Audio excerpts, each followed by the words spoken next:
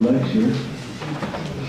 Namo Vishnu Padaya, Krishna Krishna Bhutale, Srimati Bhakti Vedanta Swami Nana, Namaste Saraswati Devi Gaurvani Pracharya, Nirvise Suryavadi Pasyatya Veshataya, Shri Krishna Chaitanya Prabhu Nityananda, Shri Advaita Gadadhara Srivasadi Gaur Bhaktavinda, Hare Krishna, Krishna Krishna, Hare Hare, Hare Rama, Rama Rama, Hare Hare. Om Gyan Nirandasya, Gyananjana Salakaya, Chaksu Unmilitamya Tasmai Shri Ravi. So for those of you who have been here, we've already done 7 verses on this wonderful and most deep philosophical teachings of Sri Manah Siksa.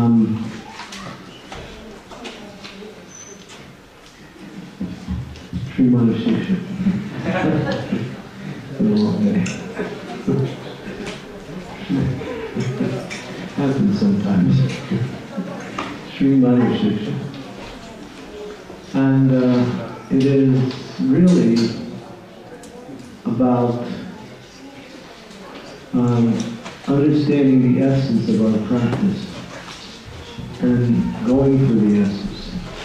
I should mention one thing, which I mentioned in the beginning. There are 2 aspects to the process of bhakti. One is called the exoteric, and one is called esoteric. They're similar, but there is an extra element within the esoteric that is not there, or is not prominent in the exoteric.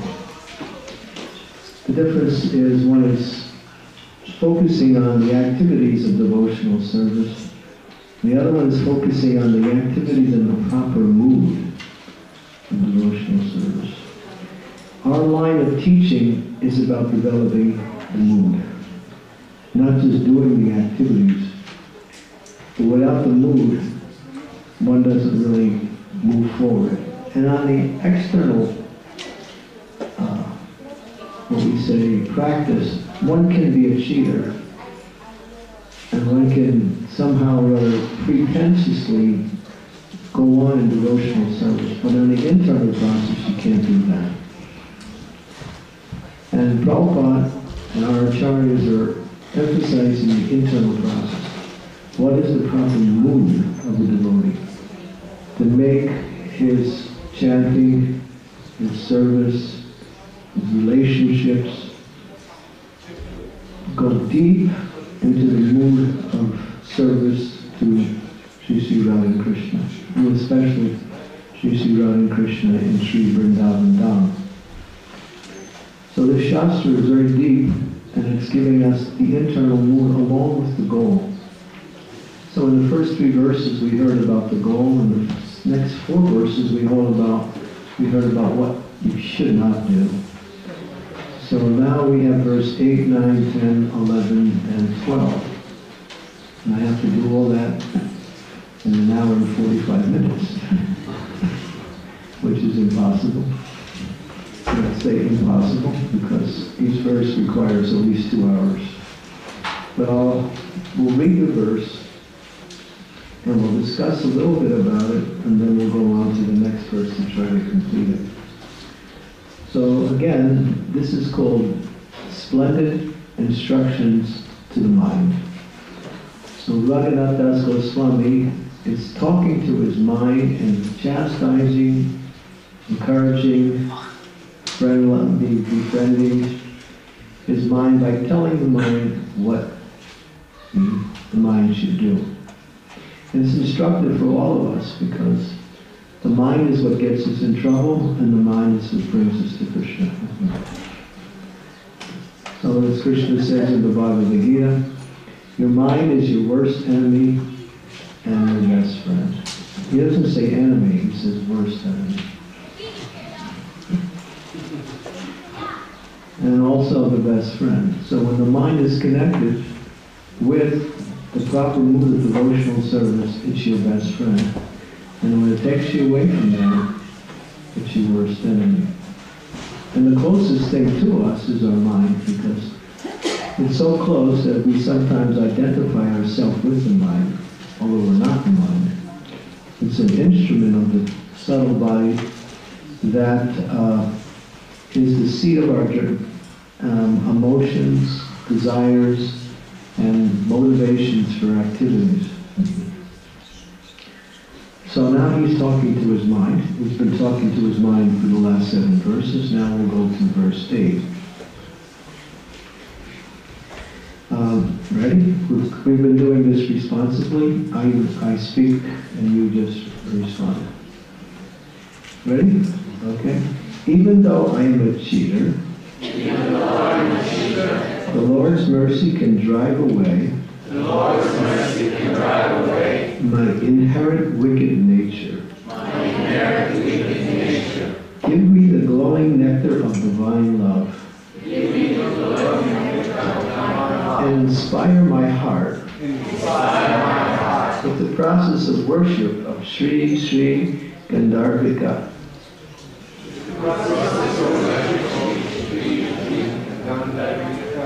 With the process, and inspire my heart with the process to worship Sri Gandharvika. That's it.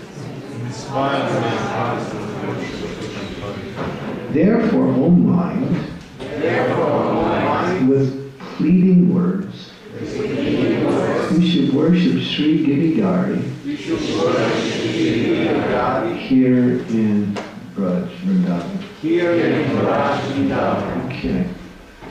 So here, the meaning of this verse: the helpless, destitute practitioner expresses his humble plea. Devotion that is free from deception is always combined with an attitude that I am extremely destitute and wretched.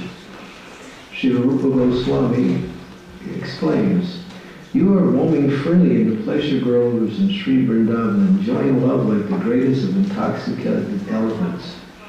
Oh, Radharani, please show me your face and the face of your beloved, and kindly bestow your mercy upon me."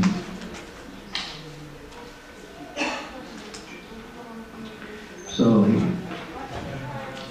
we talked about that in previous verses, how we can be free from all bad qualities, but still this deceptive nature makes us think that we're advanced. It makes us think that we're okay. It makes us think that we can accept honor, praise, and position, and at the same time, and take advantage of that to propagate our own ideas on how to enjoy the material and spiritual life. Now, it's saying, "Oh Devi, Radharani, falling on the ground like a ram, I'm an extremely distressed soul. Begging, please count me as one of your near and dear ones." So if you haven't been here for the first 7 verses, this is going to be really hard. It's going to be really hard for you to understand this, because this whole thing is progressive. So now, Bhagavath Das goes, but you can listen anyway, and by listening you can understand something. That now, after freeing oneself from all bad qualities, still thinking that I'm low, now I'm begging for your mercy. I want to enter into Sri Vrindavan Dham. It's the abode of Srimati Radharani. Those who are dear to Radharani are dear to Krishna. So begging, he's begging his mind. He says, "Oh mind, please worship Giridhari." Who's Giridhari? He's the holder of Govardhan Hill. Give me, I'm a cheater. I'm saying that I am showing that I'm in one way, but behind the scenes I'm something else. The Lord's mercy can drive away my inherent wicked nature. What is that wicked nature? That in the name of devotional service, we are trying to achieve something material, something temporary. man's wickedness. That's what he describes as wickedness. Now, I don't want that anymore. I'm through with that. I want your lotus feet. I want shelter of Krishna and Sri Vrindavan Dham. Inspire my heart. See, what he's saying is, I can't do it. And this is very important to understand. By our own efforts, we cannot succeed in devotional service. It's not possible. Our efforts are one thing. The mood that connects with our efforts, not only the efforts, but the strong mood of desire to have the mercy of the Lord, awakens Krishna's compassion. And Krishna arranges for his mercy to come. And what is that mercy? He allows one to come closer to him in devotional service. So our efforts are what we say, the thing that pushes Krishna to act. Only when he sees sincerity and he sees utter and complete helplessness. In the material world, you're taught that you have to be competent, you have to be what we say, motivated, you have to be number one, you have to do it, you have to have that kind of like Shakti to really drive your way through and make things happen, right? And if you're good at that, you get a good position. You can control other people. But in spiritual life, it's the opposite. The more you feel helpless, the more you could cry out for the mercy of the Lord. And anybody can feel helpless, because when we understand we're in a situation of helplessness, we need the Lord's mercy, we need the Lord's compassion, we need the association of devotees. Then that mood of crying out with other, the word is, there's no other, I don't want anything else, I want this. Satchidananda Maharaj makes a nice point, that when you feel in that helpless position, but at the same time you don't feel the mercy coming, sometimes you look to fill that gap with something material. And then you divert your whole attention away from that just to fulfill that gap of helplessness. But a devotee remains in that mood, praying for the Lord, knowing by that prayer the Lord sooner or later show his mercy. That's what he's saying here. And what does he want? He doesn't want a good position. He doesn't want to be known as a great devotee. He doesn't want to be, he doesn't want anything that is about him. He wants to serve the Lord in Vrindavan, worshiping the King of all personalities, Sri Krishna, who is the lifter of Govardhana, Giridhari himself. That's what he wants. He understands. He's in knowledge, but at the same time he's begging for the position. Please give me that opportunity. He has the knowledge that if I can attain your lotus feet, then everything else, and everything I do in life has become successful.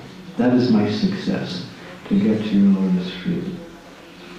So he tells his mind with pleading words. Now you have to understand one thing, this is important to understand. We want one thing, the mind wants something else. You ever have that experience?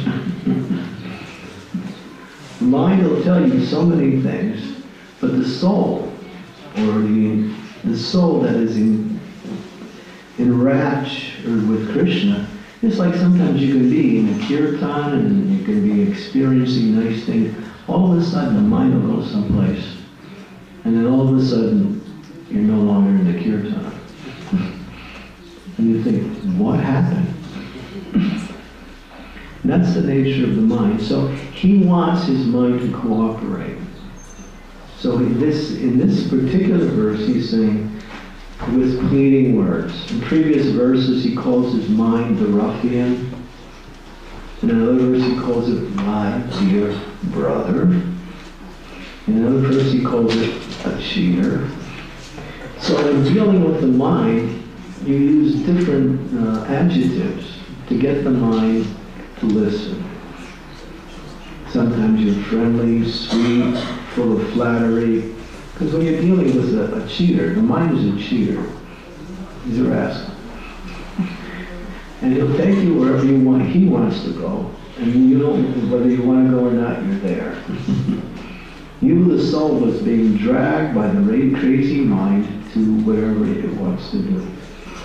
And therefore, he's begging his mind, I know what I want. I want shelter of Krishna in Vrindavan and loving service eternally at his lotus feet.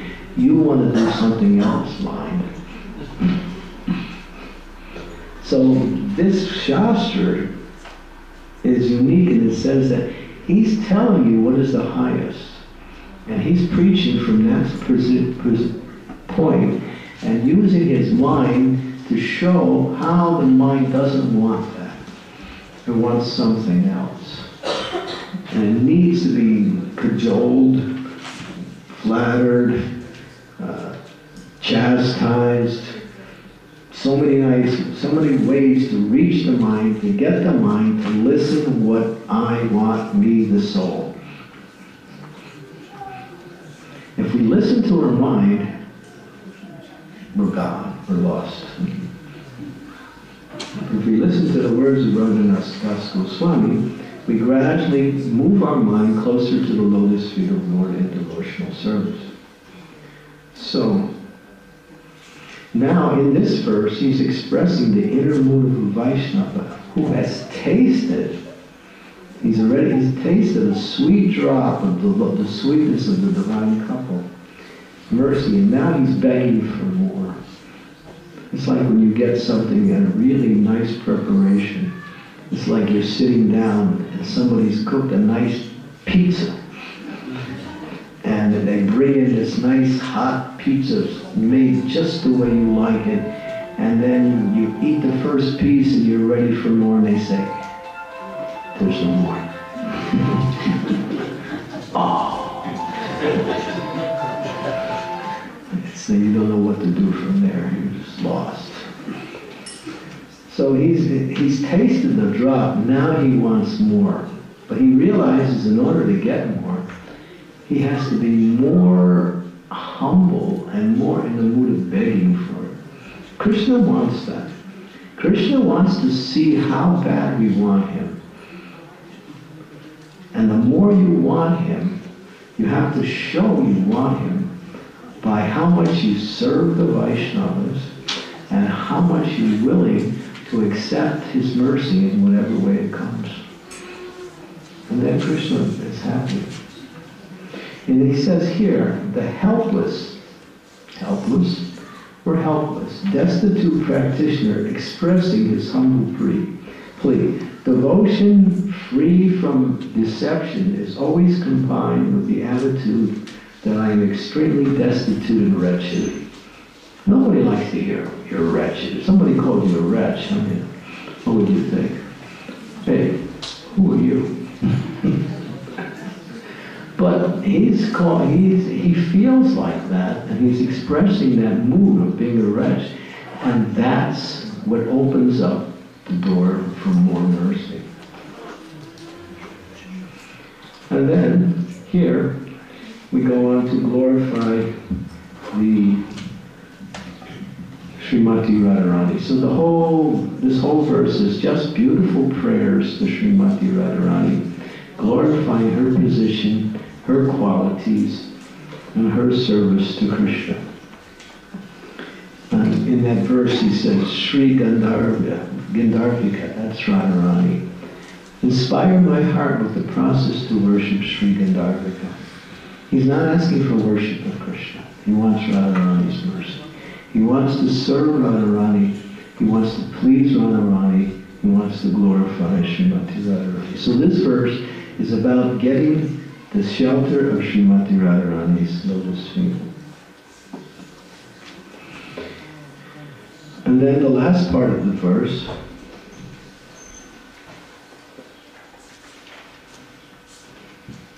it says, when you realize your position The more you realize your position, the more you realize how much you are in need of mercy. Just like sometimes I remember in the old days of Krishna consciousness, the devotees would be joining the movement, and there'd be a lot of enthusiasm. And that enthusiasm would take the form of surrendering to whatever was asked, getting up early in the morning, taking the cold showers, going to the Mangal Arati, chanting your japa, going out on Sankirtan or doing whatever service you're doing, going on like this month after month, and you're feeling the mercy of the Lord and you're really inspired. And then after a year of doing that, you're starting to think, hey, I made it to the top. I did it. I'm a pure devotee. I can just see how I'm acting, there's no question. I am pure. Just see. We used to call that PDS, Pure Devotee Syndrome. Syndrome is not a nice word. And then after the second year, it's a whole different story. And you realize all your anarthas are starting to come out. So, but a devotee always thinks, the more they make progress in Krishna consciousness, the more they feel that they need the mercy of the Lord. They never consider themselves successful, they always consider themselves expert at begging for more and more mercy. And this is what Raghunath Das Goswami is saying, that I've tasted a drop of that mercy, now I want more. And how do I get it? I have to cry for it. And I have to beg that person who is the king of all mercy, who lives Sri, who is the ruler of Sri Vrindavan down, Srimati Radharani herself. And if I can get her mercy, I have achieved all mercy. So he's begging for Radharani's mercy. There's no pride. There's no, what we say, there's no pretense. Everything is done with complete humility in a mood of receiving the mercy. So this is the 8th verse. And what is that mercy? To get the nectar of love of God. And he starts the verse and says that if you, my dear Lord, can drive away this wicked nature and inspire my heart with divine love, then I can worship Srimati Radharani. So he begs to become purified in order to receive the service of Srimati Radharani in the mood of Vrindavan. And this whole verse is full of glorifications, and I'll read the very end of Bhaktivinoda Thakur's commentary. The land of Raj is a wish-fulfilling gem. Indeed, it's a jewel mine of consciousness and bliss, where Sri Krishna's eternal, sweet, playful pastimes manifest. Krishna thought, if I can bring Vrindavan and make it manifest on this earth, then I can give the greatest and most secret treasure to the souls there. He did that. My Krishna is an ocean of mercy. Mercy, oh heart, keep wandering in Vraj ceasing and cry out for Krishna in despair. You are in the grips of illusionary delights, reveling in the mundane romance, and found evil in the place in your heart. You became a master cheater, forgetting your own duties, and began to foster ego in your own heart. Now listen to these instructions. Sings the glory of the divine Krishna couple, and cry right here in the pastures of Raj. When Giridhari listens to such pitiful weeping, he will cleanse me of all my faults. He will give me that bright and shining sweetness of love, easily showing me the way to worship Sri Sri Radha in Vrindavan. When Rupa and Raghunath have mercy on me, they will teach me all these mysteries in secret. So this is deep. This is deep. This is not just for those who are just coming to eat prasad. It's much deeper than that. It's about opening your heart to that love in the heart and trying to experiencing the mercy of Krishna in Sri Vrindavan. So that's verse number 8. Any questions? I'm going a little quick.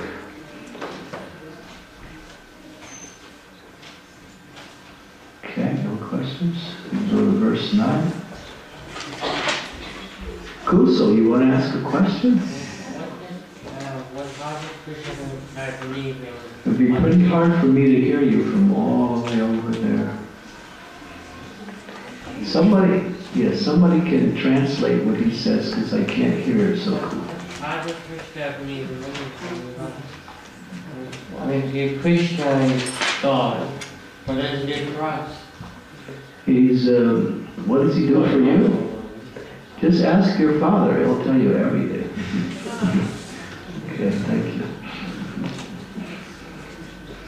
Verse number 9. Ready? Is this boring? No. I mean, it's really deep. Seriously speaking, this is the deepest you can get. This Shastra is the epitome of all spiritual teachings. If you take Shastikam prayers and you milk the essence of those prayers, you got Manah Siksa. It's really deep. So, but if you haven't been here for the first 7 verses, it's going to be pretty hard. But anyway, some benefit can be there. Ready? O mind, meditate on Krishna. The moon of Vrindavan. The moon of Vrindavan. Forest. As the Lord of my leader, Srimati Radharani. Meditate on Sri Radhika as his most dear object of love. Meditate on Sri Lalita as her incomparable friend. Meditate on Sri Vishaka as the foremost guru, distributing the teachings of love. And meditate on Radhakund and Govardhan as the giver of sight and love of Sri Radha and Krishna. So now he's telling his mind what to do. Meditate on Vrindavan, meditate on Radharani, meditate on Lalita, meditate on Vishaka, meditate Radhakund, meditate on Govardhan Hill. In other words, put your mind. Sometimes Prabhupada would say, you have to think of something. Why don't you think of Krishna? The mind has to have something to think about. Remember, the mind is always trying to think about so many things. Why not think about Krishna? If you think about Krishna, you can be sure that your mind's in the best place. And if you put it somewhere else, you're not sure what will happen.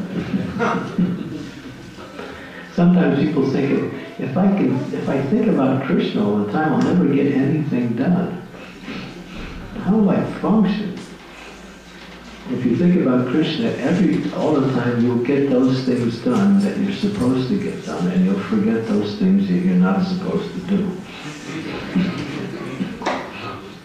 And that's why we don't meditate on Krishna, because we want to do those things we're not supposed to do.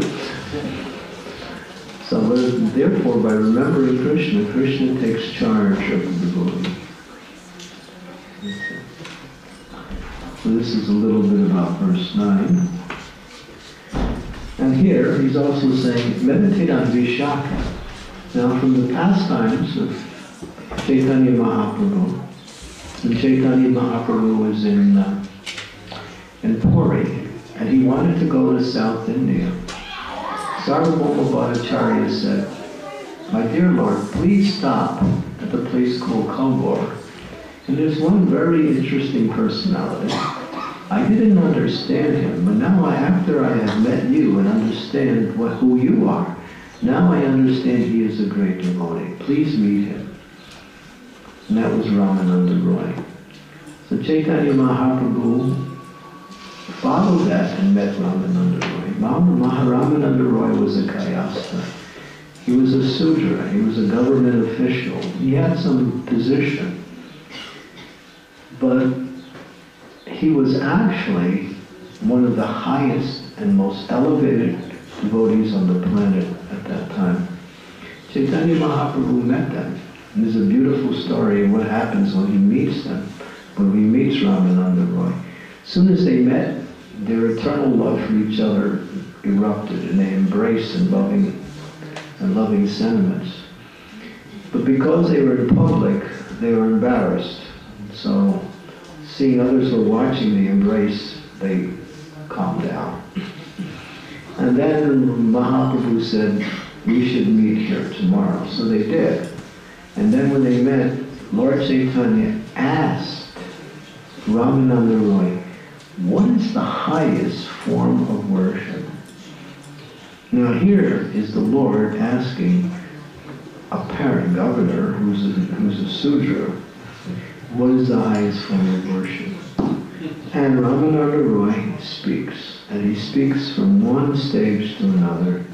He says, by worship Varnashram Dharma, following the Varnashram system, he quoted a verse from the Padma Purana. Lord Chaitanya said, that's external. And he quoted another verse, Yat karosi aranasi yachahosi dadasi yatapasi takunteya. Purusha charartam. Everything you do, all that you worship, all that you eat, all you give away, every austerity you perform should be done as a service to me. Lord Chaitanya said, that's nice, but that's external. Then he said, Sarva Dharma Pariksha Jamame, come surrender everything to Krishna, become his devotee. Give up everything. Lord Chaitanya said, that's external. And then he went on, going higher and higher. Finally, he got to Vrindavan. And then the Lord was really pleased. Is there more? And he mentions the different rasas in Vrindavan. And he gets to Madhurya Ras. And he speaks about the gopis' love for Krishna. And then when he gets to that point, he stops. And Lord Chaitanya says, I know there's something more. Please tell me. He said, no one has ever gone beyond this point but if you want to hear, I will speak. But actually, I'm not speaking. My mouth is moving, but you are giving me the words to speak. You are actually speaking these words. I am simply your instrument. And then he starts speaking about Radharani's love for Krishna. And then Lord Chaitanya got absorbed. And so that's a beautiful... Who was Ramananda Roy? And this is the question. He was Vishaka, the eternal loving companion of Srimati Radharani in Vrindavan, who manifested himself in this world as the associate of Mahaprabhu as Ramananda Roy. And when Lord Chaitanya had two very dear, intimate, eternal associates, that was Ramananda Roy and Srup Damodar Goswami. And who was Srup Damodar Goswami? It was Lalita. So Radharani enters into the body of Krishna and becomes Mahaprabhu. Shri Krishna Chaitanya Radha Krishna Nahi Anya. And Mahaprabhu, in the mood of Radharani, is exhibiting devotion to Krishna. And now he's associating with those personalities who are his eternal associates in the spiritual world, Lalita and Vishaka. And Vishaka is now speaking to Srimati Radharani, who is speaking to Krishna, who's in the mood of Srimati Radharani, about Radharani's love for Krishna. That's in the 8th chapter of Madhya Lila. Please read that. In 1940s, Srila Prabhupada wrote a book. Our Srila Prabhupada wrote a book about this whole pastime. That book's available in certain places in ISKCON. Prabhupada wrote a book in the 1940s, before he even came to the West, on this particular pastime. And he very nicely explains and expands this wonderful loving conversation where you can understand the different stages of bhakti and how it ultimately comes to the stage of Vrindavan and then goes higher into the elements of sweeter and sweeter relationships with Krishna, ending with Radharani's love for Krishna. And so, therefore, Raghunath Das Goswami is saying, meditate on Vishaka, meditate on Lalita, meditate on Radhakund. Vrindavan, sometimes we say, if you could achieve Vrindavan, that's the highest, but it's not the highest. Vrindavan is not the highest. What's higher? Govardhan. What's higher than Govardhan? Radhakund. You can't go any higher. One who achieves Radhakund, of course. We're not talking about physically residing there, although that is one of the understandings. We're talking about developing the mood of bhakti where your consciousness is Vrindavan. And this is what Raghunath Das Goswami is saying. Bring your mind to Vrindavan. Bring your mind to the lotus feet of the Lord and meditate. It's so hard to meditate. It is. But if we have good japa every day, that will strengthen the mind and bring the mind more and more to the lotus feet of the Lord. It really depends on our japa. The strength and quality of our chanting brings our consciousness closer and closer to Krishna in the mood of loving service to Krishna. It centers on that, but it also centers on what is our relationships with Vaishnavas. And the relationships, as we were mentioned in verse number 7, unless we serve the Vaishnavas in a humble way to please the Vaishnavas, one cannot progress beyond a certain level of devotional service. One cannot enter into the mood of Vrindavan, because the mood of Vrindavan is selfless love. What is selfless love? Always using oneself for the pleasures of others. In this material world, everyone uses others for the pleasure of themselves. They call that love. People get married. What are you going to do for me? It's not what am I going to do for you. Well, yeah, I'll do something for you, but more important, what are you going to do for me? So this is the material consciousness. And the spiritual consciousness is what can I do for you even if you don't do anything for me? You see, love works in such a way is that when you give love, the happiness of giving love is the satisfaction you receive.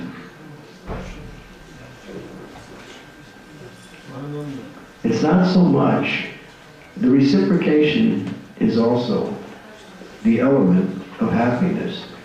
But by giving love, then one is fulfilling their position, because the nature of the soul is to love. The nature of the soul is to serve in the mood of loving relationships.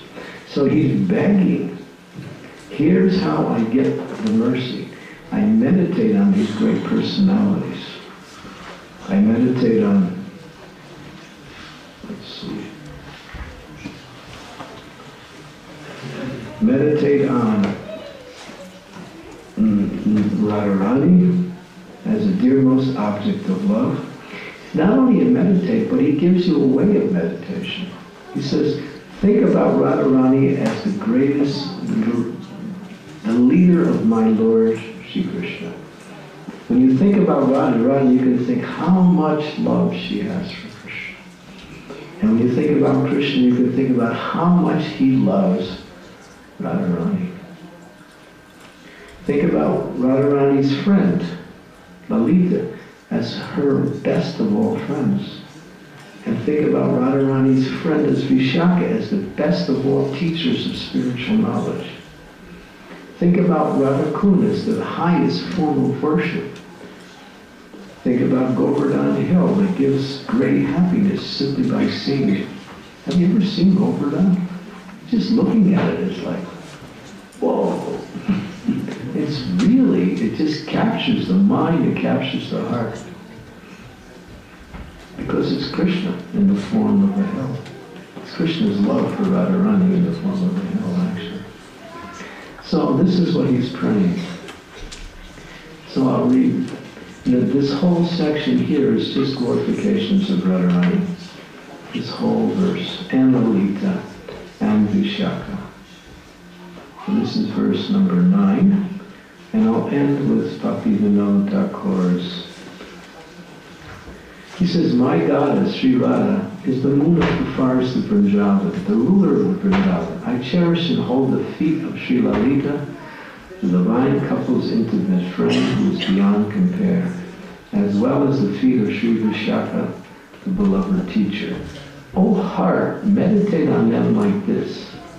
This lake, Radhakund, Govardhan, king of mountains, the sight of these places give love to the viewer. Dear mind, taking the body of a cowherd, mating in Vraj, and taking shelter of the maidservant, do whatever service you have received according to her guidance. In other words, follow her instructions and serve accordingly. If you get the mercy of the Manjaris, you will attain the Shakti's lotus feet, then the Shaktis will show their eternal pleasure. So the Manjaris never associate with Krishna. They're always association with Radharani and making arrangements for Radha and Krishna to meet. But Radharani's friends, the gopis, the sakis, they also have a relationship with Krishna. So who is more intimate with Radharani, the Manjaris or her friends? Both are intimate, but there's a different mood of relationship. One's serving her lotus feet to please her. The other one's serving her, but also having wonderful pastimes with Krishna. It's interesting. Sometimes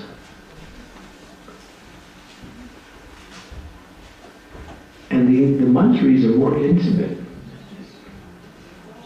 than the friends, because sometimes you don't want to let your friends know what intimate relations you're having with those who are serving you.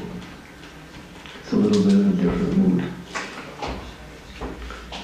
So both are very dear to Radharani. Serve constantly, according to the Astakala Lila, the 8 times of the day.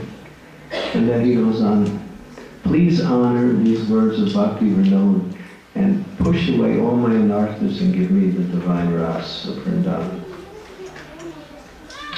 So I know this is a little deep and a little bit rasika, but it shows us what is the goal of this movement. If we don't know what the goal is, then we don't really know how to execute devotional service. Prabhupada said that our goal of this movement is to develop love for the divine couple, Sri Radha and Krishna, in Vrindavan. And Raghunath Das Goswami in these prayers is showing us the way.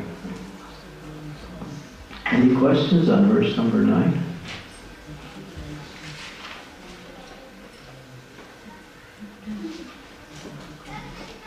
Vinodi? Okay. I'm going a little fast. I was just wondering that this verse is about Radharani, that there are many inhabitants in Vrindavan, and every devotee has to have the goal to serve Radharani instead of some other. You don't start there. You don't start there. When you get trained up as a female maidservant, you enter a particular group and they train you to serve accordingly. When you become approved by the group leader, then you get the opportunity to meet Radharani, and if Radharani is pleased with you, then you can engage in her service. You don't go right there.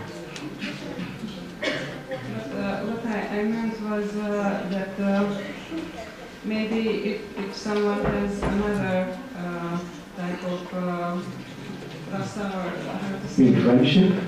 For example, Then they will take shelter of Krishna's superior counterpoise. But even if they worship Radharani and their mood is in friendship, by the strength of their worship, they will be shown where they are to serve. So this verse is not for them? It's for everybody. But it pushes you. Yeah. Just like we're practicing devotional service now. But at a certain point, when we reach spontaneous devotional service, then you start cultivating a particular mood in your heart. By that cultivation, if that mood is not your mood, simply by the following that mood of cultivation, following in the footsteps of an eternal residence of Vrindavan, that personality will guide you to your eternal position like that. You make the endeavor to follow the process, and the process will guide you accordingly. It's very personal. And Prabhupada said, when you're ready, the spiritual master will come and tell you what is your eternal relationship with Krishna in the spiritual world. But that comes on the spontaneous platform. Not only on the spontaneous, there's Raganuga Bhakti, and then there's Raganuga Bhakti with Rati. Rati means attachment.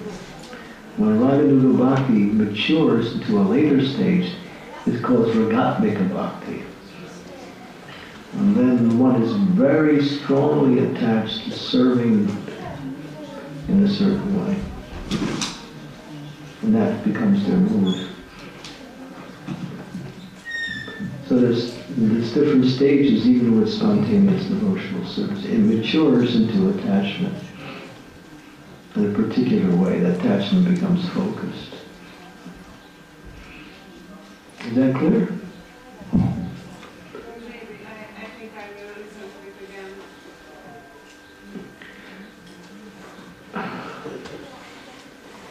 Well, when you get to the stage of Raganuga Bhakti, then you have to aspire to take shelter of an eternal associate in Vrindavan.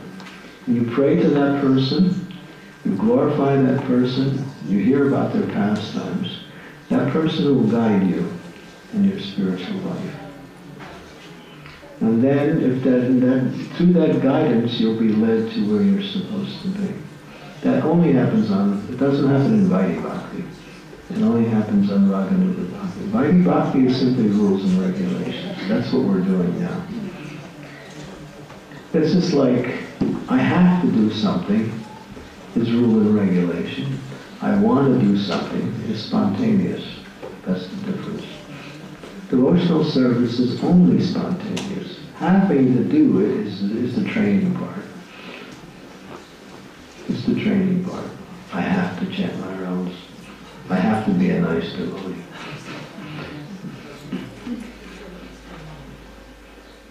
But when you start, after practicing long enough, the heart becomes open, the material layers start to gradually diminish, the anarthas, and then the natural, what we say, nature of the soul starts to come. And the soul is by nature spontaneously attracted to Krishna. So our love for Krishna is like a raging river. It's going in that direction, it doesn't go anywhere else. But it's hidden by our association with matter. And rules and regulations help you to practice that mood which will get rid of these until you reach the platform of spontaneity. When you begin spontaneity in devotional service, you're actually fixed in the process. But it all centers around chanting Hare Krishna. Just keep doing that. Yeah, yes, Savitri. Oh, I'm sorry, Michelle. So, can we understand it that this devotional service and association with devotees and our closest personalities could bring us step by step to this stage? Yeah. Could we take it as an example on this earth, in this body? Do we take what's being said here as the way to go? Is that what you're saying? I mean, if we could take it as a small example of showing love to the others through the service. Showing, I missed one or two words. You can just talk really strong English. You don't have, based on that question you asked me this morning. Just let it go. You remember her question this morning. I mean, when we associate with devotees, sometimes it comes a little bit hard, a little bit less sweet, sometimes more sweet, and it brings us to the nectar, step by step, up to the higher taste, to get the love of Krishna, Radha and Krishna. Yeah, that's correct. When you associate, you chant, gradually you're purifying your heart. Prabhupada said the more you stay in devotional service, the more you become purified. As soon as you stop associating and stop practicing, then you go back down. You're either going up or you're going down. You can't stay in one place. You can't stay in one place. It's like a river. A river is driving in a certain direction. And you're in the river. If you're going with the river, it's easy. If you're going against the river, then you have to struggle. Going in devotional service means going against the river of material tendencies. So that means you have to work for it. And then at one point, when you start becoming a master swimmer in the river against the material energy, then all of a sudden the boat comes. And that is the boat of the mercy of Vrindavan, and then you jump in the boat and it becomes easy to go against the current. Did you follow that analogy? Okay. Savitri?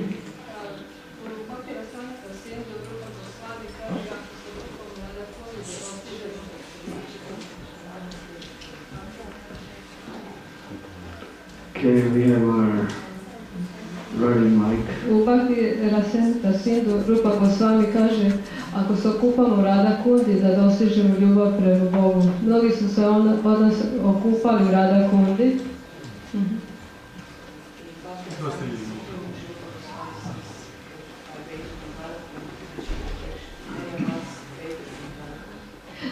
Da dostižemo ljubav prema Bogu, ali mnogi od nas su to napravili, međutim još nam je daleko ljubav. Yeah, you have achieved perfection when you bathe, but when you get out, what do you do after that?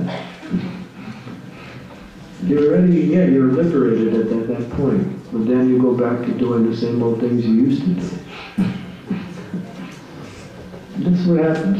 You stay in the temple, don't go anywhere, chant Hare Krishna, you're free. You go back out, do your same nonsense. And whatever you do here, you lose some of that. You stay in the fire of devotional service, you're liberated. But the tendency is we go back and we don't change our habits, we don't change our ways. Devotional service, especially if you bathe in Radha Kund, you get an experience.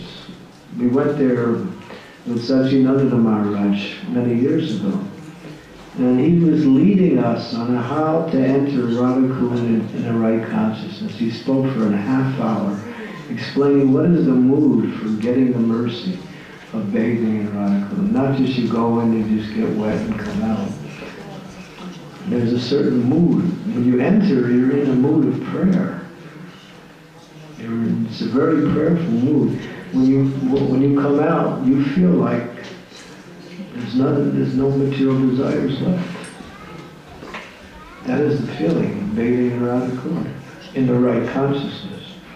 Again, the internal mood as opposed to just performing the activities. When Prabhupada went with his disciples in the early 1970s, the devotees were playing in Radha Kund. Prabhupada got so angry. He said, stop it. He said, now don't go in Radha Kund anymore. They were in the wrong mood. It's like you go on the altar to do arti and you just push the deity over.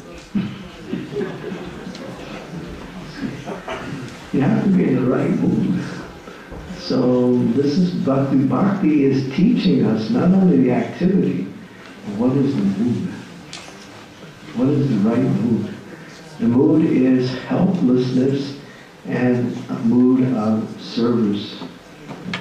Yes. Does it mean we have to wait for the right mood? No, you have to make the right mood happen. Make the right mood happen by devotional service. And by taking the philosophy and applying it. The philosophy tells you what is the right mood, you simply do it. You feel like being angry? Be humble. You feel like enjoying your senses? Serve Krishna. In other words, don't listen to your materialistic mind telling you what to do. Do what the spiritual master tells you, and do it with an attitude of service. And then you have the right mood. A mood is something you can bring about, and the more you practice the mood becomes prominent. If you don't practice the mood, it becomes hard to develop that mood. So devotional service is to practice the activity with the right mood. Both, not just the activity, but with the right mood. Does that help? Thank you. Okay, should I go on to the next verse? Okay, ready? O mind, offer your worship unto Sri Radhika, the beloved of Lord Hari. She outshines Rati, the wife of Kamadev. Gauri, the wife of Lord Shiva. And Leela, the potency of Lord Vishnu. By her effulgence and her beauty. She defeats Sachi, the wife of Indra. Lakshmi and Satya, Krishna's wife, by the ways of her good fortune.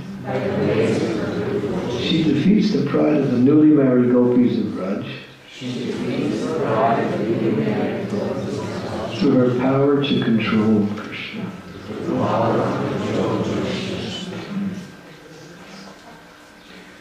Without Radharani being approached before Krishna, Krishna's absence.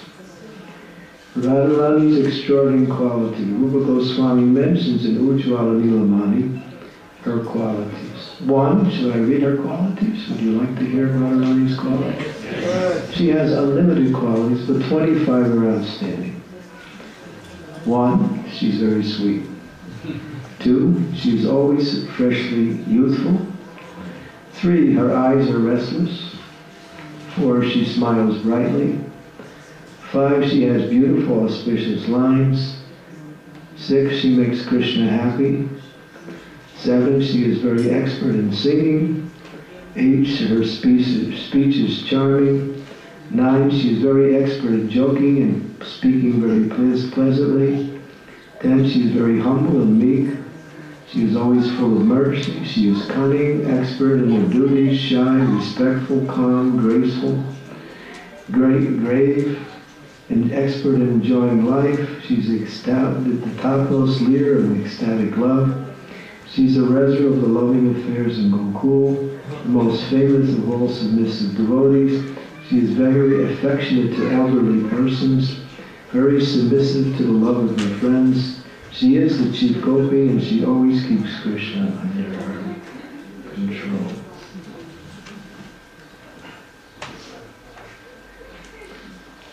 So this is way beyond my realization here. But anyway.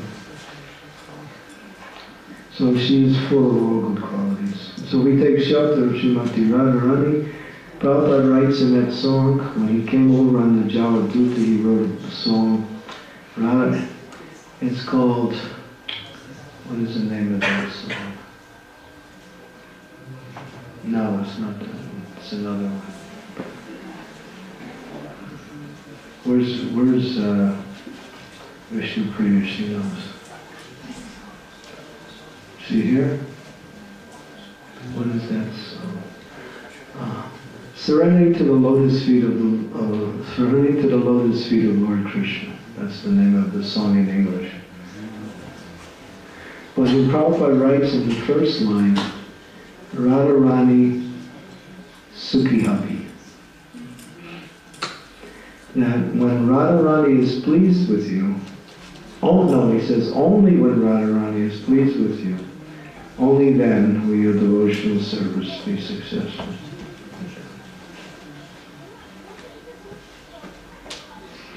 So she's the best of all gopis. Any questions? I mean, this is a little deep. We're going beyond our realizations here. And in the next verse, that was a complete glorification of Radharani in that verse. And in verse number 11, ready? O mind, you should every day drink the five nectars.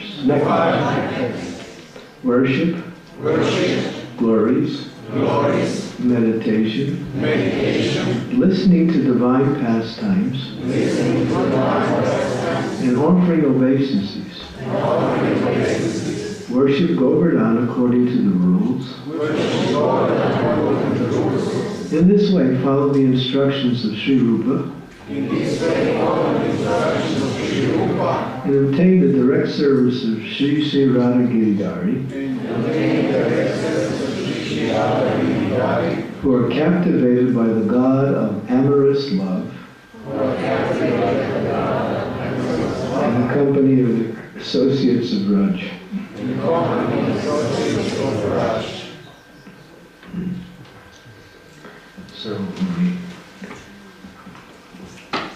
So here it's mentioning 10 things you should do. Lord Krishna is always surrounded by his confidential friends and associates, Sri Ram, Subal, Radharani. Absorb in the attractive amorous pastimes. In other words, hear about Krishna's leelas. Achieve direct service to Braj. And he goes on to explain, worship the Lord, glorify the Lord, meditate upon the Lord, hear about the Lord, offer obeisances to the Lord, offer worship to Govardhan Hill. Many devotees go every year to Govardhan Hill. You've seen the Govardhan parikrams? Sometimes the sadhus who live on Govardhan, they do what is called circumambulation of Govardhan Hill. Govardhan Hill is 14 miles around. And they take 108 rocks, and they begin at one point. I'm not sure where they begin. I think they might begin at Radhakund or Shamakund. And then they offer obeisances in that one spot 108 times. And they put a rock every time they offer obeisance. Then they move to where the pile of 108 rocks is, and they start paying 108 more obeisances on that place. And then they put rocks in the next section. And then it takes them months, but they go around the whole Govardhan Hill like that. And that is one of the recommended ways to worship Govardhan. Those who are not so devoted do it only 8 times in one place. And those who are even less devoted do it once. And I've seen them. They have piles of rocks and they're just paying obeisances. So Govardhan is none different than Krishna. Who is Govardhan? When Krishna manifested Govardhan Hill, he said to Radharani wanted a place where they could have their intimate pastimes, and Krishna manifested Govardhan from his heart. So Govardhan is actually the heart, is a love for Radharani, Krishna's love for Radharani manifested in that hill. That's Govardhan. And that hill came to this material world to assist Krishna in his pastimes, along with the Jamuna River. Both are eternal residents of the spiritual world. Jamuna is gradually drying up and Govardhan is gradually sinking. Why? Because Krishna has left. And gradually they're leaving, go slowly, and pretty soon, not pretty soon, but after some time Govardhan will be gone, and so Jamuna will also be gone. To again return to the spiritual world. They're there in their spiritual body, but they manifested themselves here to assist the Lord in his pastimes in Boma Vrindavan. So this is... So by filling our minds and hearts with these instructions, become a follower of Sri Rupa and his companions, one who sweetly, with a sweet voice, loudly recites these 11 supreme verses, which gives instructions to the mind, and strives to understand all of their meaning completely, attains the incomparable jewel of worshipping Sri Sri Radha and Krishna in the forests of Gokul. So I highly recommend devotees to get a copy of this book. It was just recently released. It's called Sri Manah Siksa. And each verse is a commentary by Bhaktivinoda Thakur, which is called Bhajana Darpana. Bhajana means your worship, and Darpana means mirror. Looking at your worship, taking a look. He calls that his commentary, along with commentaries by the Iskanacharyas. There's 4 or 5 Iskanacharyas who give their seminars on this particular beautiful verse. So I'm really inspired by this. Satchidananda Maharaj writes at the beginning of this, which I read it to the devotees once before. Maybe I'll read it again. Should I read it again, what he said? You want to hear what Maharaj said? He said, this is the introduction. I read Manah Siksa many years ago with various learned commentaries, but it struck me only recently how essential this book is. At that time, I had removed myself a little bit from my normal busy preaching pace, doing extensive studies into our philosophy and into the question of how to present Krishna consciousness to a postmodern audience. I asked myself, do we have in our tradition a guidebook to bhakti in its different stages, a book which will bring a person from the beginning to perfection? As I was asking and looking around, essentially to find a book which would save me the tremendous work of writing something myself, I again and again came upon Manah Siksa. Then His Grace Ravinda Swarupa, who told me that Manah Siksa is the guidebook which takes us to full Krishna consciousness. But I was still a little doubtful whether or not that this is really the book, the guidebook to Krishna consciousness, until I received a letter from our Srimati Devi Dasi. Srimati presented to me a statement from Bhaktivinoda Thakur's Jagran Dharma, where he says that Manah Siksa is the Padhati for Gaudiya Vaishnavas. We call something a Padhati, it means a step-by-step guide to progress. Pada means foot, Hati means progress. So Bhaktivinoda Thakur says it's a commentary to Manah Siksa called Bhaja Darpana, or the mirror bhajan, that when a living entity has understood that it is his prime duty in life to develop his Krishna consciousness, when he has awakened his faith in this understanding, he will then ask how to do it. Manah Siksa will answer this question.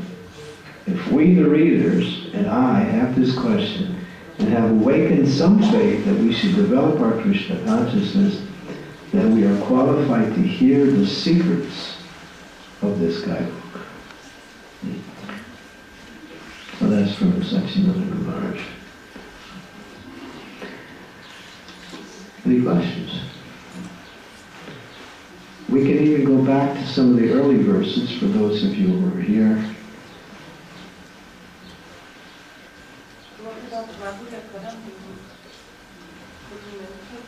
Madhurya Kandambini is also a guidebook, but in a very direct and focused way. Srila Prabhupada ki jai. It's a very direct and focused way.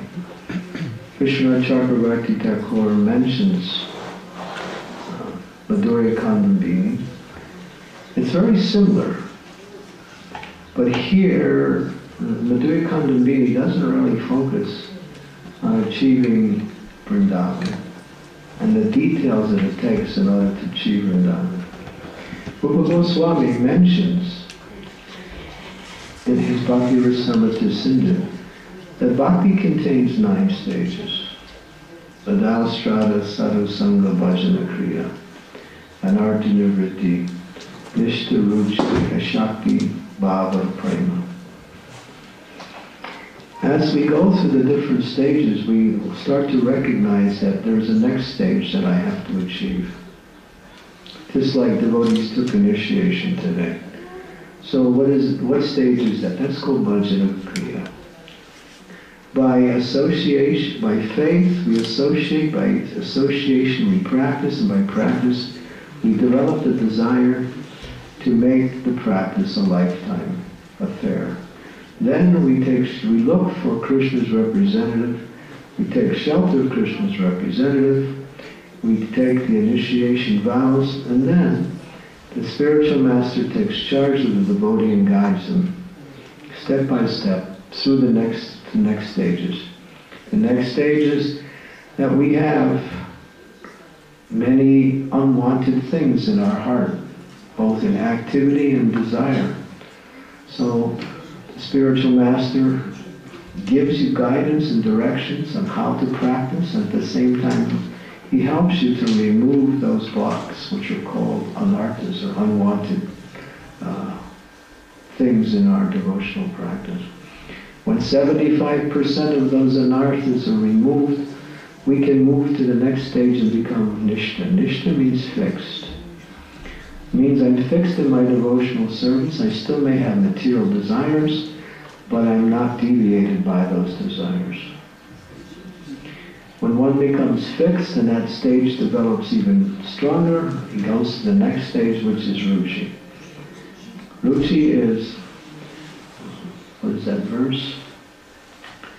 Prasanatma nasoshiti nakamshiti. What is the first one? Brahmabhuta. Prasanatma nasoshiti nakamshiti sama sarveshu bhuteshu madbhakti lavate param. Prasanatma. Prasana means joyful. Atma means the self. When one is on that stage, they feel joyful. Nasoshiti nakamshiti. I don't hanker for anything and don't lament for anything that's lost. On that stage, they can render devotional service to the Lord. When that stage becomes developed, and one develops attachment for Krishna. One cannot do anything else but serve Krishna, and wants to hear about Krishna more, wants to serve Krishna, wants to only associate with the devotees of Krishna. A devotee on that stage will get angry if he wastes or she wastes a moment doing anything else but devotional service. That's one of the symptoms of that stage. That the devotee is so fixed on Krishna that to do something else or to become diverted to something else causes the devotee to feel great unhappiness. He feels sorry for wasting time, gets back up and says, I'll never do that again. gets involved, starts to hear more about Krishna. As he hears more, the heart opens up. He starts to serve Krishna. He starts following the instructions of Raghunath Das Goswami by meditating on the pastimes of the Lord, meditating on the eternal associates of the Lord, meditating on their service to Krishna in Vrindavan. Then he develops what we call preliminary love of God. The heart starts to open and becomes soft. When the heart becomes completely soft, love starts to flow to Krishna unimpeded. But it's still not complete. Although it is full of affection, it hasn't reached the mature stage. By practicing that, and by focus, and by hearing more about Krishna and meditating on Krishna, praying to Krishna, thinking about Krishna, one becomes absorbed in Krishna, then pure love for Krishna develops. And then that is the final stage, and then pure love of Krishna has 8 stages. And it goes more concentrated, just like you take sugar, and you can take sugar in its very simple stages, and then higher than that is molasses, and then there's ore, and then higher than that is rock, rock candy. And Prabhupada said higher than that is lozenges. Concentrated sweetness. So there's different stages. So these are the 9 stages.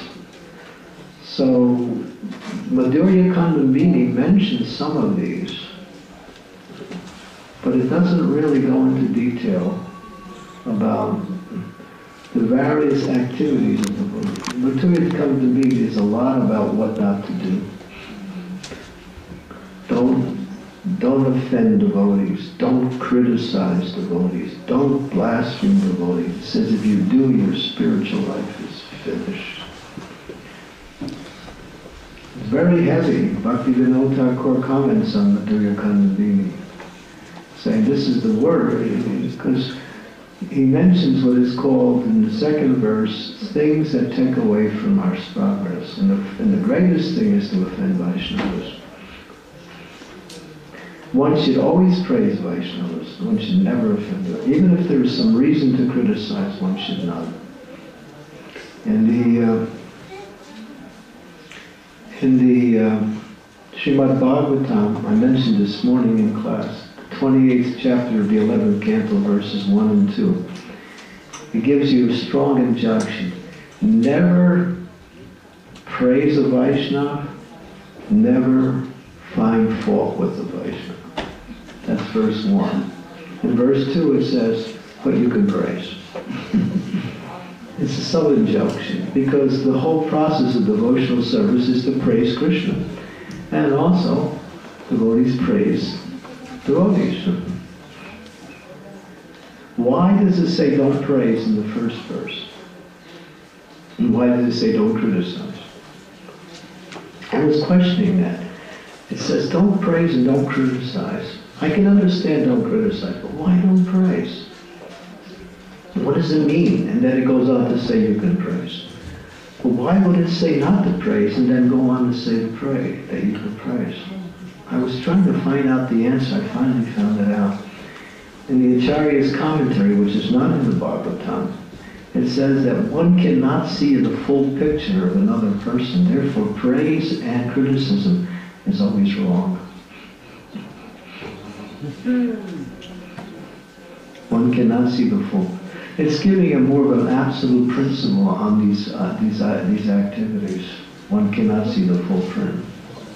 But still, because our process is about glorification, still, you can praise the devotees.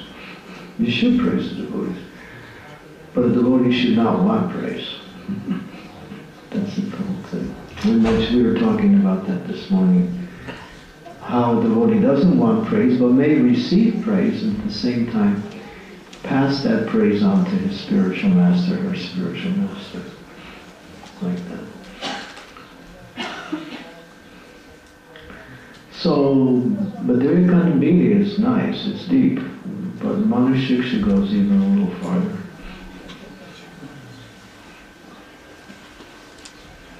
Any other questions?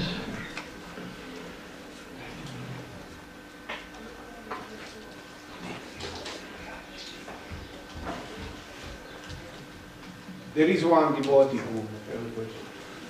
Well, somebody has the microphone here. Okay. So when you can, as soon as she's done, then you're next.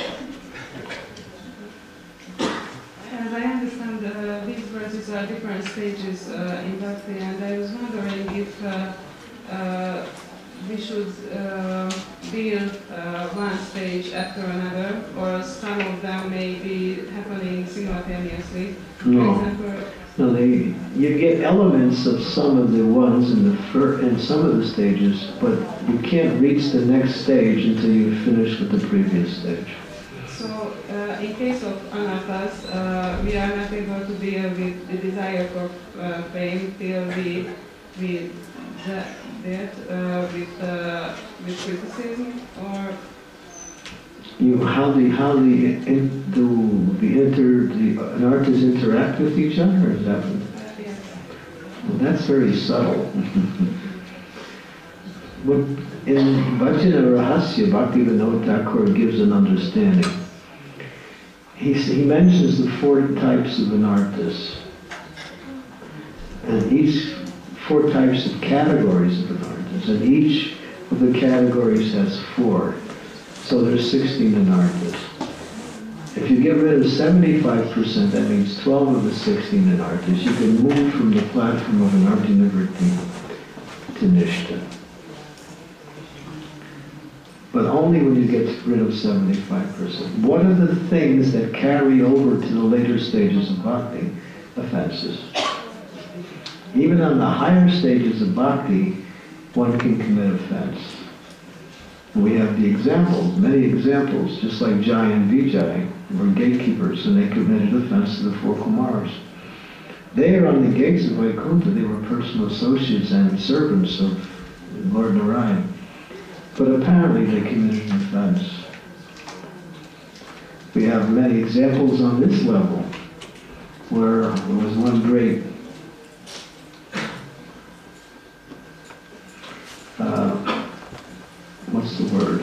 protagonist of Srimad Bhagavatam, great orator. He could speak. He had realizations of Bhagavatam. He had many followers, and he would sit down, people would listen, and he could speak so wonderfully of Bhagavatam. And he was on a very high stage. He was on the stage of Baba almost. And he was giving a lecture. And one Mataji, I think her name was Hemangi, or Hemalata Thakurini. She's a great soul. She came in his lecture, and she was attached to chanting Hare Krishna. She sat in the back and was listening to her lecture, but chanting japa at the same time. He noticed that. He turns his attention to her and says, "You're not listening to my lecture. Don't chant. Listen." She was so attached to chanting, she didn't stop. He became angry and started to criticize her. She never responded, just remained humble. She was so attached to chanting that she could not stop chanting. But she could also listen to his lecture while she was chanting. But he felt offended that she was not paying attention. What happened? He fell down for his criticism of her. Because he acted in a very angry way towards a great soul. When you get angry against great souls, it's a matter of time before you fall down. Sometimes you say, "Well, I've committed so many offenses against devotees, I'm not falling down." Just wait. It'll catch you. When Lord Chaitanya was here, he speeded up the process of the reactions of offenses and the activities of devotional service. Because when someone offended a devotee, they got leprosy right away. You say, "Oh, I'm never getting into leprosy." You need to see how many people I offended. How do you go? Just wait. It's just a matter of time. The Shastras don't lie. Well, what Lord Chaitanya did to show how offenses work and how, what we say, bhakti works, he gave instantly the results of these. So people who offended Vaishnavas immediately got reactions, and people who did great devotional service, he immediately gave them love of God. That was because of the presence of Lord Chaitanya. Now he's left his legacy in the form of his instructions. So if we offend devotees, it's a matter of time before that catches up. And if we perform devotional service patiently, It's just a matter of time before we get love of God. Sometimes you won't immediately love of God. Just relax. It doesn't come like that. Your eagerness is nice, but Rupa Goswami says, enthusiasm, determination, pacienza. You got that, Linda? Okay. Pacienza. What does that mean? Patience. Okay, that's Italiano. My mother would always say, patience, patience, come on. Okay, Ma.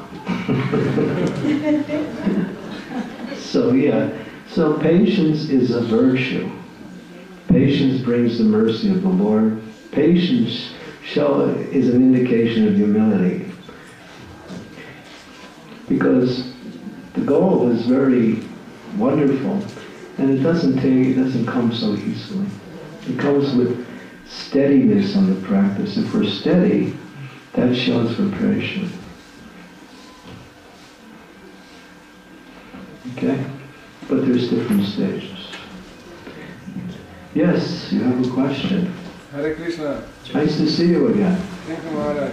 Thank you for the wonderful lecture. There is some very deep points that you... You're going to get the microphone, so... Speak slowly.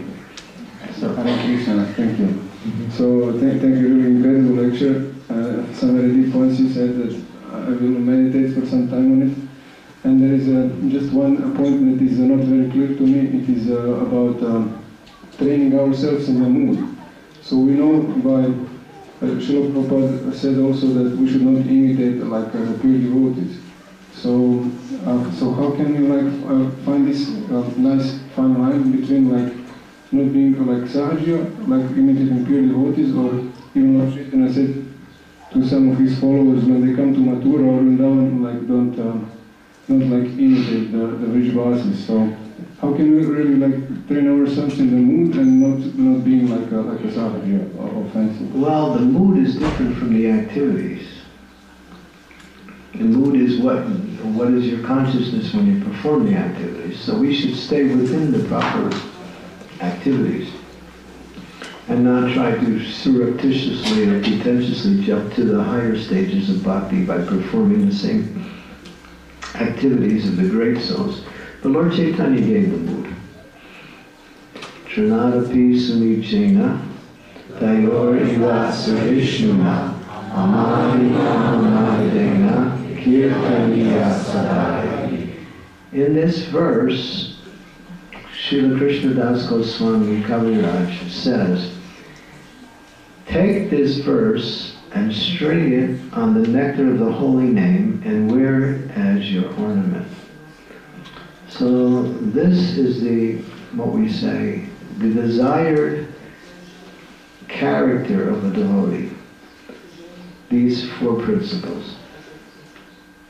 Practicing humility, practicing tolerance, practicing giving respects to others, and not eager for respect for oneself. This is the mood. If we practice these things, we have developed the right mood. It covers mostly everything. Thank you. It's clear now to me. Thank you. Okay, thank you. That was a nice question. Yes, Prabhu. Govinda Nandana.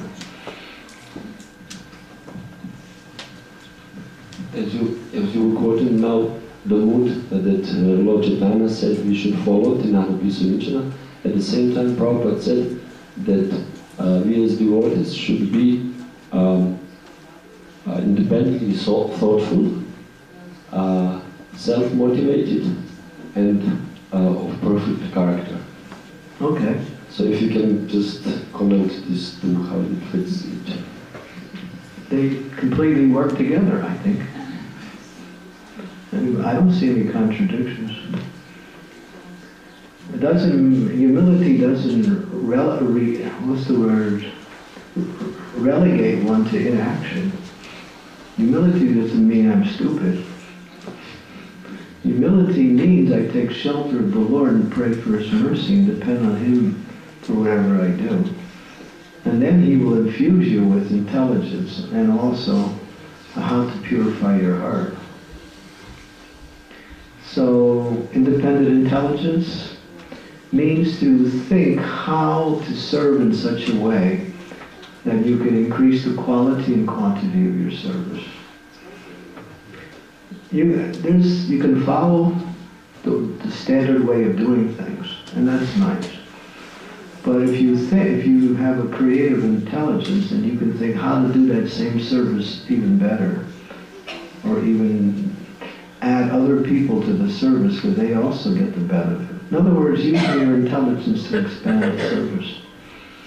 That's creative intelligence. What was the other things you said? Self-motivated. Self-motivated means that you depend only on the mercy of the spiritual master and the mercy of Krishna coming through the spiritual master. You're not motivated by something material.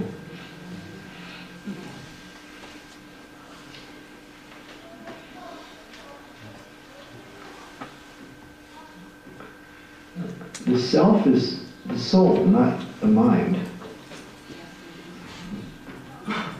The mind might get motivated by something external, but the self is only motivated by the instructions given by the Lord to the spiritual master. So focus on that as your form of motivation. And learn how to use those instructions in a practical way. What's the third one? The third one is perfect character, which suits the other one. But my question was for the second one. We also find out that self-motivated means you don't need anyone to be pushed. Also.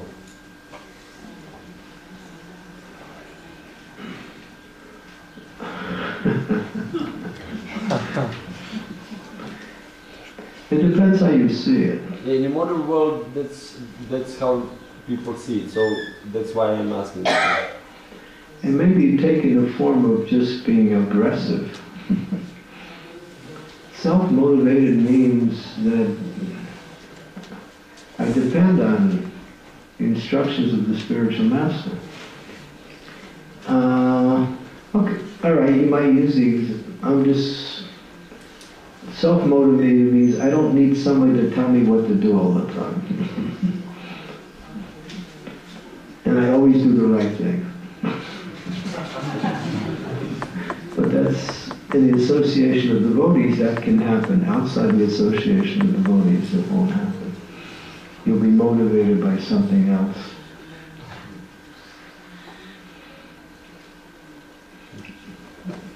You sure? Or are you just surrendering?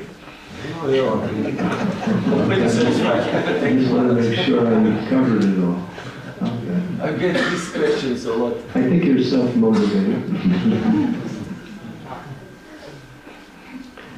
Any other questions?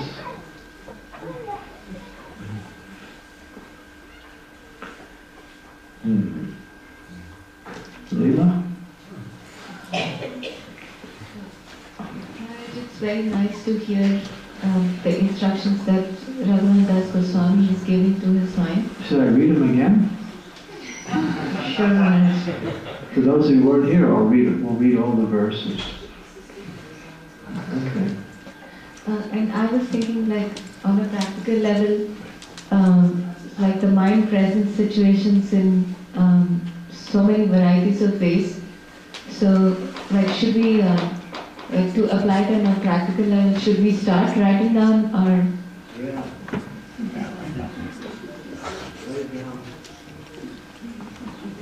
Prabhupada said to remember means to remember to write it down.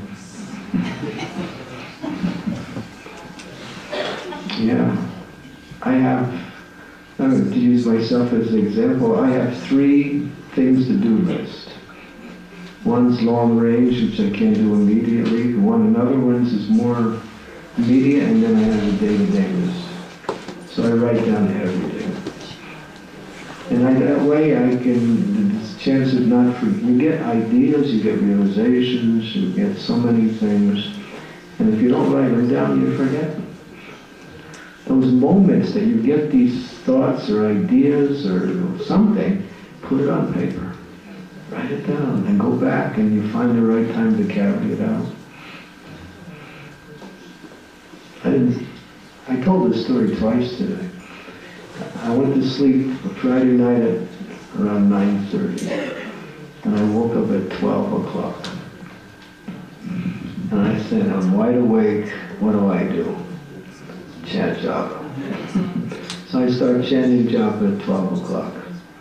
And I chanted for a while, and all of a sudden I got a whole bunch of ideas about certain people that could use initiation. Second initiation. And all of a sudden I got a whole bunch of ideas. It was just coming, because it was so peaceful, my mind was pretty much free from everything else. And then I was searching for my flashlight so I could find the paper to write it down. So I found it and I was writing it down. And the next day I had a list of about 4 or 5 things. And then I talked to the devotees here and I said, good idea. So I was just using myself as an example that when you get an idea, you get ideas during japa. It's not that you chant japa to get ideas, but when ideas come during japa, what do? If you keep thinking about the ideas, then you can't concentrate on your japa. Keep a pencil and paper there. Write it down, forget it. Go back to your japa.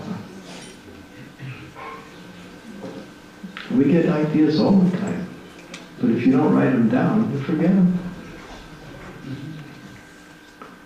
You hear something Prabhupada said, really outstanding, you just think, I gotta remember that.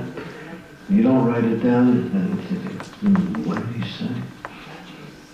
This is the nature of Kali Yuga, to forget things. It's a good exercise. Prabhupada says, especially for the managers, they should write everything down. Do you write everything down? Yeah. Yeah, see? That's why he's still a manager. If he didn't write everything down, he'd be being managed instead of managing. You'd have a profession where you have to know everything. Write it down. Doesn't take much. Or if you have your phone, you can go dee dee dee dee dee dee. I don't do that because I don't know how.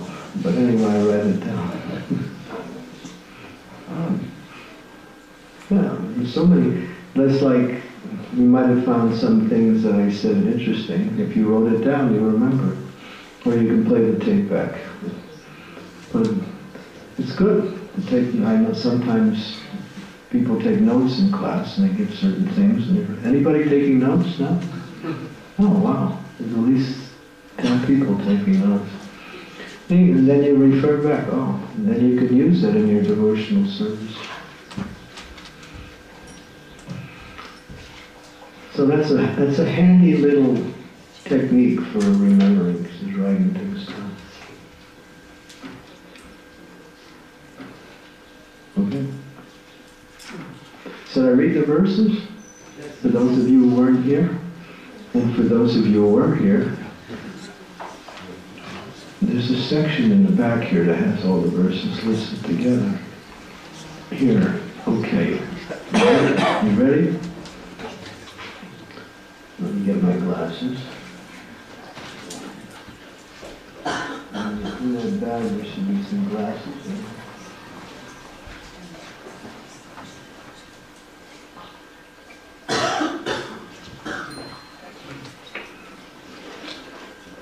So verse number 1.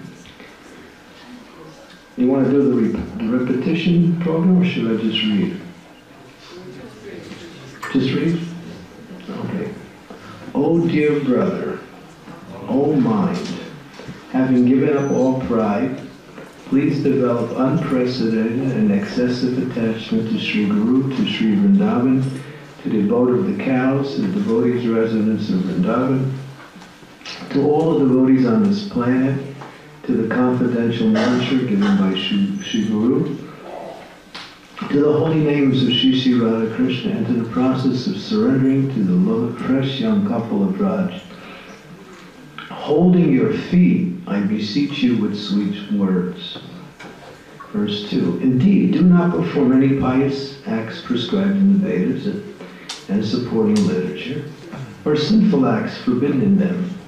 Staying here in Raj, please perform profuse service to Shri Shri Radha and Krishna. O mind, unceasingly remember the son of Sachi as the son of Nanda Maharaj, and Shri Guru as the dearest servant of Lord Mukunda.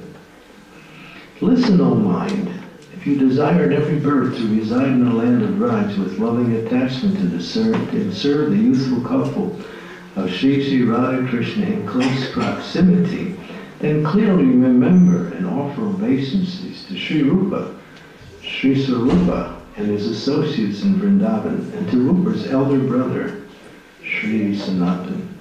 So in the first 3 verses he establishes what we should do. Now in the next 4 verses he tells us what we should avoid.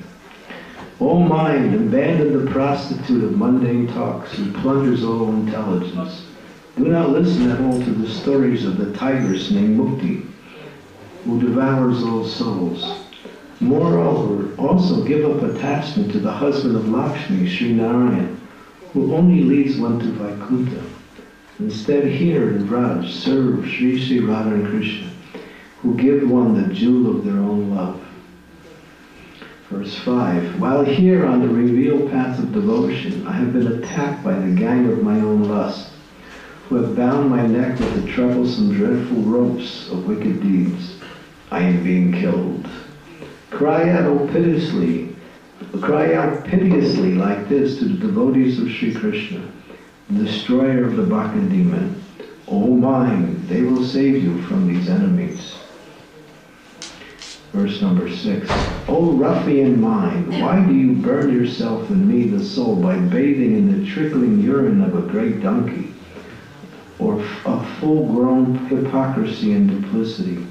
Instead, you should always bathe in the ocean of love, emanating from the lotus feet of Sri Sri Gandharvika Giridhari, thereby delighting yourself and me. As long as the unchaste, dog-eating woman of desire for prestige dances in my heart, how can the chaste and pure lady of love of Krishna touch it?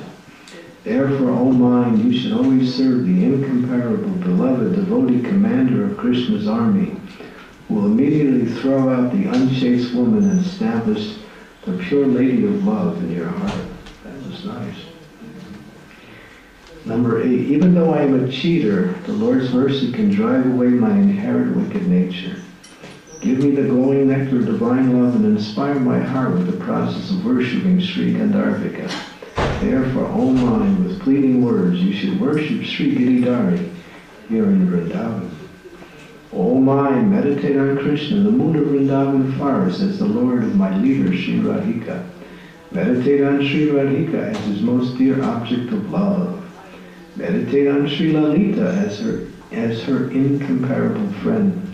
Meditate on Sri Vishaka as the foremost guru, distributing the teachings of love, and meditate on Radhakund and Govardhan as givers of the sight of love of Sri Sri Radha and Krishna. O mind, offer your worship unto Sri Radhika, the beloved of Lord Hari. She outshines Rati, Gauri, Leela. By the effulgence of her beauty, she defeats Sachi, Lakshmi, Satyam by the ways of her good fortune. She defeats the pride of the newly married gopis of Raj, headed by Chandravali, through her power to control Krishna. O mind, you should every day drink the 5 nectars, worship, glories, meditation, listen to divine pastimes, and offer obeisance. Worship Govardhan according to the rules. In this way, follow the instructions of Sri Rupa Goswami and obtain the direct service of Sri Sri Radha Giridhari, who are captivated by the God of amorous love in the company of the associations of Braj. Last verse. Becoming a follower of Sri Rupa and his companions, one who with a sweet voice loudly recites these 11 supreme verses, which give instructions to the mind, and strives to understand all of their meanings completely, obtains the incomparable jewel of worshiping Sri Sri Radha and Krishna in the forest of Gokul. So that is Sri Manah Siksa.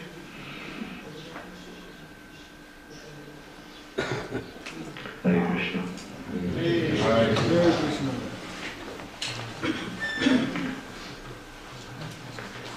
Anything else?